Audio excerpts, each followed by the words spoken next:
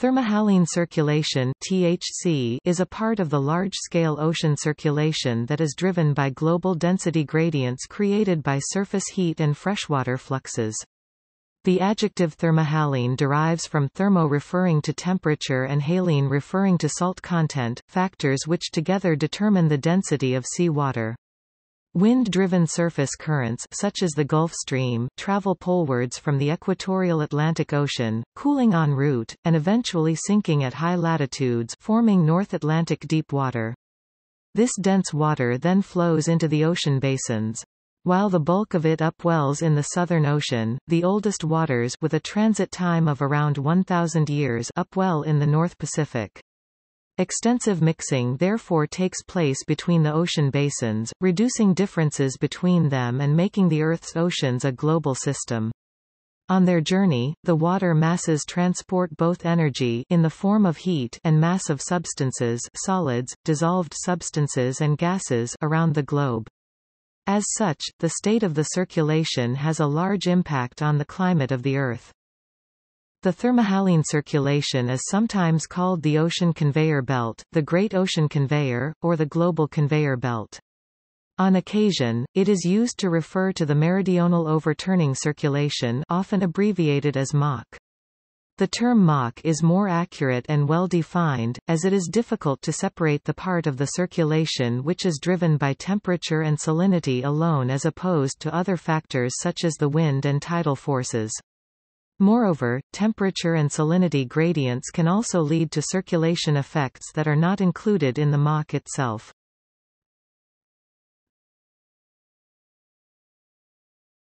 Topic. Overview. The movement of surface currents pushed by the wind is fairly intuitive. For example, the wind easily produces ripples on the surface of a pond. Thus the deep ocean, devoid of wind, was assumed to be perfectly static by early oceanographers. However, modern instrumentation shows that current velocities in deep water masses can be significant, although much less than surface speeds. In general, ocean water velocities range from fractions of centimeters per second in the depth of the oceans to sometimes more than 1 meter per second in surface currents like the Gulf Stream and Kuroshio. In the deep ocean, the predominant driving force is differences in density, caused by salinity and temperature variations. Increasing salinity and lowering the temperature of a fluid both increase its density. There is often confusion over the components of the circulation that are wind and density driven. Note that ocean currents due to tides are also significant in many places, most prominent in relatively shallow coastal areas. Tidal currents can also be significant in the deep ocean. There they are currently thought to facilitate mixing processes, especially diapicnal mixing. The density of ocean water is not globally homogeneous, but varies significantly and discretely. Sharply defined boundaries exist between water masses which form at the surface, and subsequently maintain their own identity within the ocean. But these sharp boundaries are not to be imagined spatially but rather in a TS diagram where water masses are distinguished. They position themselves above or below each other according to their density, which depends on both temperature and salinity.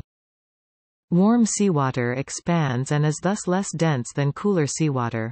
Saltier water is denser than fresher water because the dissolved salts fill interstices between water molecules, resulting in more mass per unit volume. Lighter water masses float over denser ones, just as a piece of wood or ice will float on water. See buoyancy.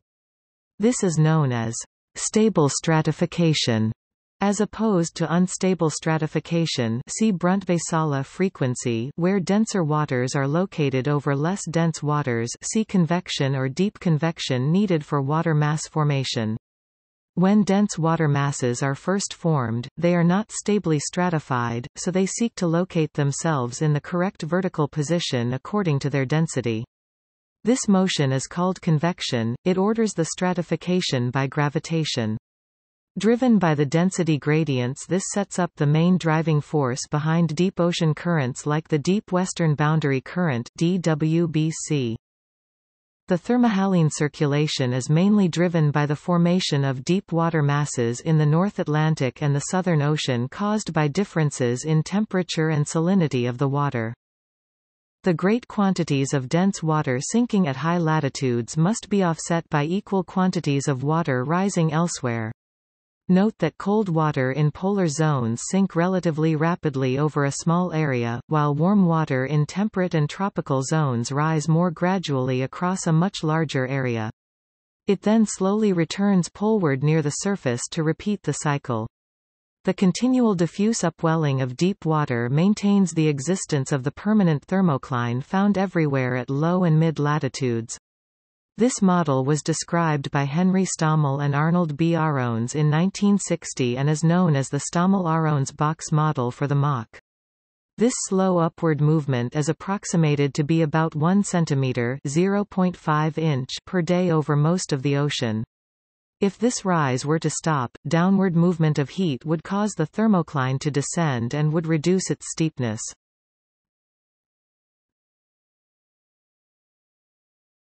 Topic: Formation of deep water masses.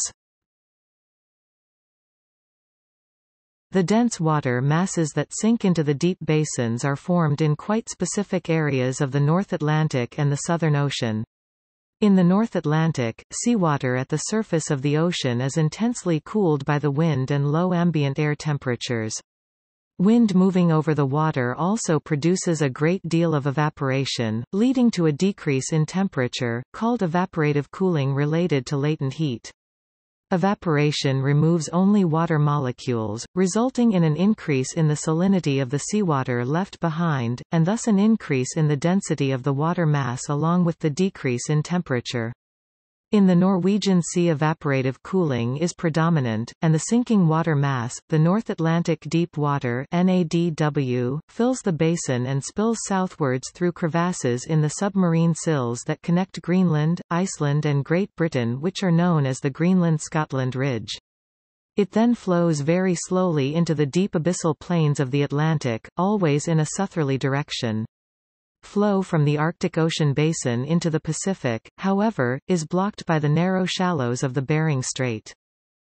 In the Southern Ocean, strong katabatic winds blowing from the Antarctic continent onto the ice shelves will blow the newly formed sea ice away, opening polinias along the coast.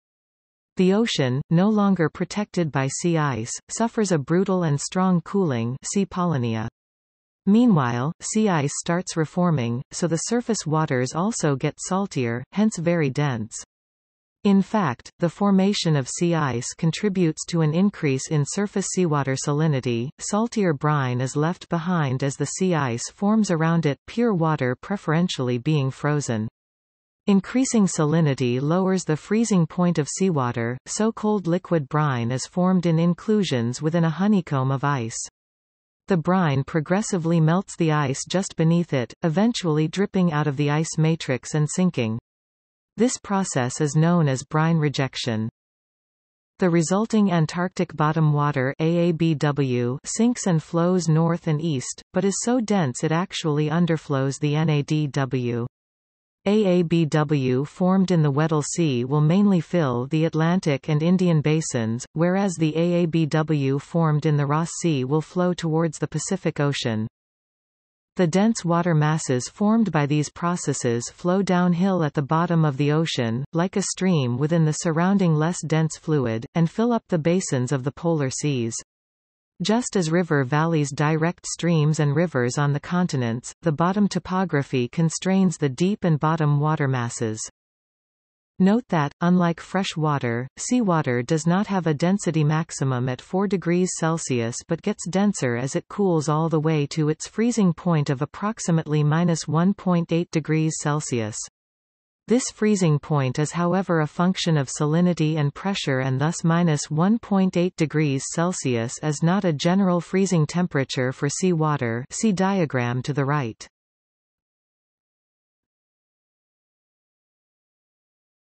Topic: Movement of deep water masses. Formation and movement of the deep water masses at the North Atlantic Ocean, creates sinking water masses that fill the basin and flows very slowly into the deep abyssal plains of the Atlantic. This high-latitude cooling and the low-latitude heating drives the movement of the deep water in a polar southward flow. The deep water flows through the Antarctic Ocean basin around South Africa, where it is split into two routes, one into the Indian Ocean and one past Australia into the Pacific.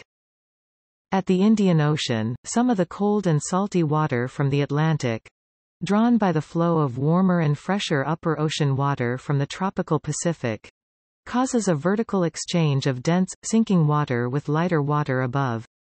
It is known as overturning. In the Pacific Ocean, the rest of the cold and salty water from the Atlantic undergoes haline forcing, and becomes warmer and fresher more quickly. The outflowing undersea of cold and salty water makes the sea level of the Atlantic slightly lower than the Pacific and salinity or halinity of water at the Atlantic higher than the Pacific. This generates a large but slow flow of warmer and fresher upper ocean water from the tropical Pacific to the Indian Ocean through the Indonesian archipelago to replace the cold and salty Antarctic bottom water. This is also known as haline forcing, net high-latitude freshwater gain and low-latitude evaporation. This warmer, fresher water from the Pacific flows up through the South Atlantic to Greenland, where it cools off and undergoes evaporative cooling and sinks to the ocean floor, providing a continuous thermohaline circulation, hence, a recent and popular name for the thermohaline circulation, emphasizing the vertical nature and pole-to-pole character of this kind of ocean circulation, is the meridional overturning circulation.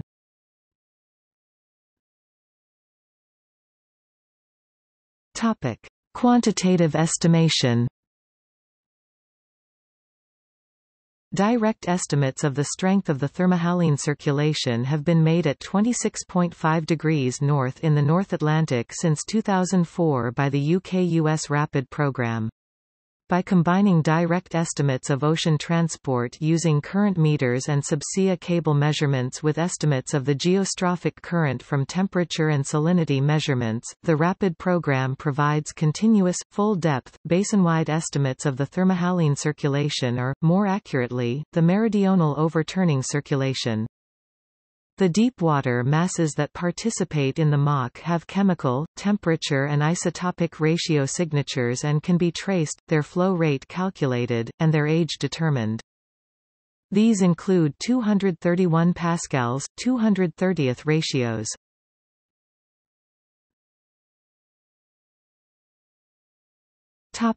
Gulf Stream. The Gulf Stream, together with its northern extension towards Europe, the North Atlantic Drift, is a powerful, warm, and swift Atlantic Ocean current that originates at the tip of Florida, and follows the eastern coastlines of the United States and Newfoundland before crossing the Atlantic Ocean. The process of western intensification causes the Gulf Stream to be a northward accelerating current off the east coast of North America. At about 40 degrees 0 and 30 degrees 0 W, it splits in two, with the northern stream crossing to northern Europe and the southern stream recirculating off West Africa. The Gulf Stream influences the climate of the east coast of North America from Florida to Newfoundland, and the west coast of Europe. Although there has been recent debate, there is consensus that the climate of Western Europe and Northern Europe is warmer than it would otherwise be due to the North Atlantic Drift, one of the branches from the tail of the Gulf Stream. It is part of the North Atlantic Gyre. Its presence has led to the development of strong cyclones of all types, both within the atmosphere and within the ocean. The Gulf Stream is also a significant potential source of renewable power generation.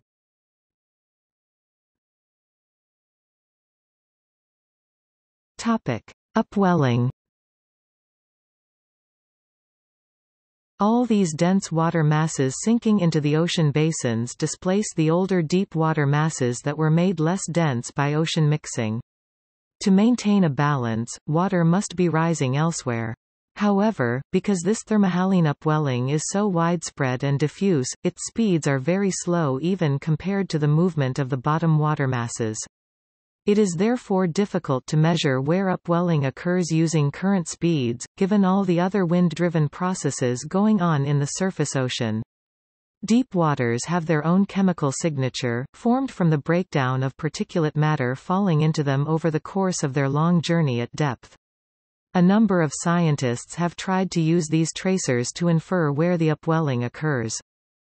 Wallace Broecker, using box models, has asserted that the bulk of deep upwelling occurs in the North Pacific, using as evidence the high values of silicon found in these waters. Other investigators have not found such clear evidence. Computer models of ocean circulation increasingly place most of the deep upwelling in the Southern Ocean, associated with the strong winds in the open latitudes between South America and Antarctica. While this picture is consistent with the global observational synthesis of William Schmitz at Woods Hole and with low observed values of diffusion, not all observational syntheses agree. Recent papers by Lynn Talley at the Scripps Institution of Oceanography and Bernadette Sloyan and Stephen Rintoul in Australia suggest that a significant amount of dense deep water must be transformed to light water somewhere north of the Southern Ocean.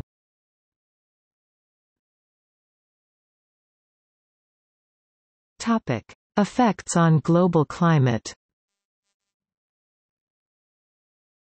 The thermohaline circulation plays an important role in supplying heat to the polar regions, and thus in regulating the amount of sea ice in these regions, although poleward heat transport outside the tropics is considerably larger in the atmosphere than in the ocean. Changes in the thermohaline circulation are thought to have significant impacts on the Earth's radiation budget.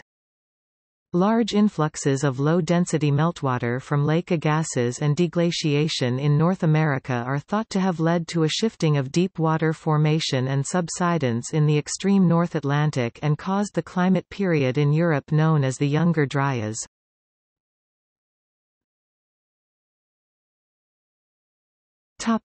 Shutdown of thermohaline circulation.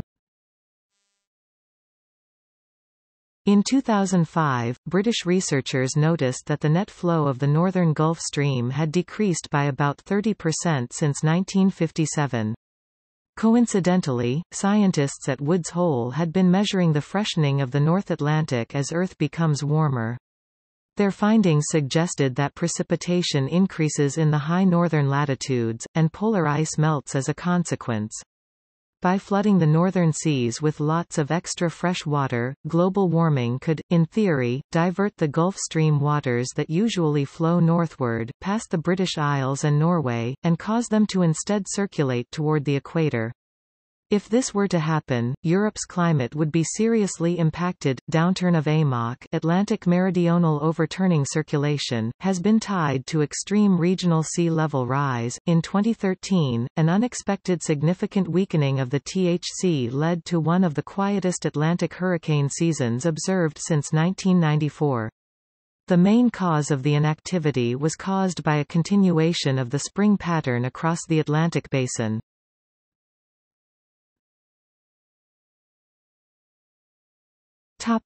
See also: Atlantic multidecadal oscillation (AMO) in regard to sea surface temperature, climate change, contourette, downwelling, halothermal circulation, hydrothermal circulation, shutdown of thermohaline circulation, upwelling.